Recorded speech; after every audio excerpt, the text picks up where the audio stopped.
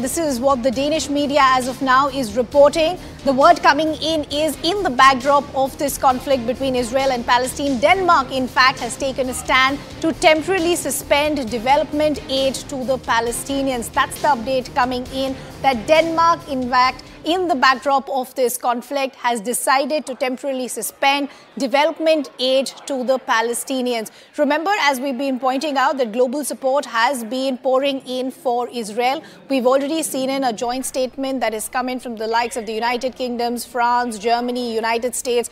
All have lended their support to Israel, saying we stand with you in this dark hour, in this hour of grief, as well as in this hour that is bringing a lot of human pain as well. Let's also now bring in our colleague Siddhant, who is joining us. Siddhant, as we were pointing out that we've already seen a joint statement that is coming in. Many other nations have also openly voiced their support for Israel. Help us understand the move that is being taken in by Denmark.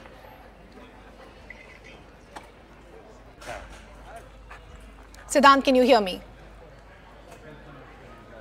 Okay, we'll try and re-establish that connection with my colleague Siddhant, but that's the update that's coming in the backdrop of the conflict that now has entered day 4. This is what the Danish media as of now is reporting, that Denmark has also decided to give their support to Israel, because what Denmark has decided to do is to temporarily suspend development aid to the Palestinians. As I was pointing out a short while ago, that we've already seen a joint statement that is coming from the likes of the UK, the US, France, Germany and others, who've already lended their support to Israel. And they're also saying that they're going to be in constant touch with the Israeli authorities and the Prime Minister Benjamin Netanyahu to try and see what their immediate demands are. As of now, the big move coming in by Denmark, they've also gone on to show their support to Israel, because what Denmark has as of now done, they've decided to suspend development aid to the Palestinians. What will be important to understand is for how long this aid in fact has been suspended, because what the Danish media is reporting, it's saying that it's temporarily being suspended. So we don't know for how long